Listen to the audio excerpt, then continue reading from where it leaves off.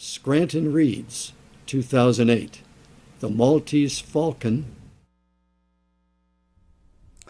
Welcome. My name is John McInerney, and this is the second talk in our series on the subject of this year's Scranton Reads project, The Maltese Falcon. The world of the Maltese Falcon is dark. Dark city streets and dark schemes, shadowy corridors and shadowy people. You can't trust the weather or the strangers you meet. Fate seems capricious rather than kind, and danger always seems to be lurking around the next corner. Even in the sunshine, no one's prospects seem bright, and there's a critical shortage of optimism or hope. There's a simple explanation for this bleak atmosphere. Dashiell Hammett was writing what he knew. From his childhood, Hammett learned that the world was a harsh, unforgiving place. He was born in St. Mary's County, Maryland, in 1894. His father was ambitious, but not successful. Not when they moved to Philadelphia, nor in Baltimore.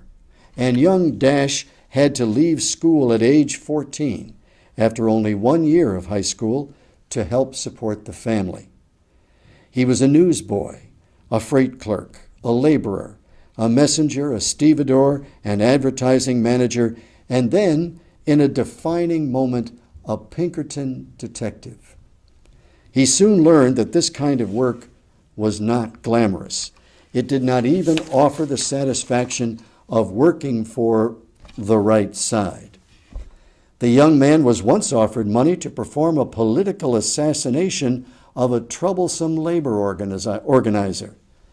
He quit the Pinkerton agency, temporarily as it turned out, after that incident, and it marked the beginning of the development of his radical sympathies in politics.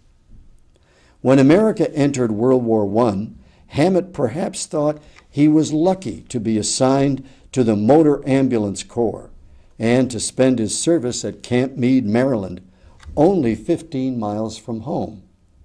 However, while he was transporting soldiers who returned from the European front, many of whom had contracted the devastating Spanish flu of 1918, Hammett became infected himself, and his condition morphed into tuberculosis. It was a cruel twist of fate indeed. TB, as it is still called, a very serious and persistent condition in those days, would hobble and periodically ravage his health for the rest of his life. After his discharge from the service, Hammett went to work again as a detective for the Pinkerton Agency and was involved in a number of interesting investigations, including a high-profile jewelry heist and a mysterious theft of gold from a ship called the Sonoma. However, TB struck again, and he was forced to resign from that position and later from another job as a copywriter and advertising manager. Soon, his most reliable source of income to supplement his disability pay and help maintain his family — he had married a nurse he met in the hospital, and they had 2 children — turned out to be writing detective stories for a popular pulp magazine called Black Mask.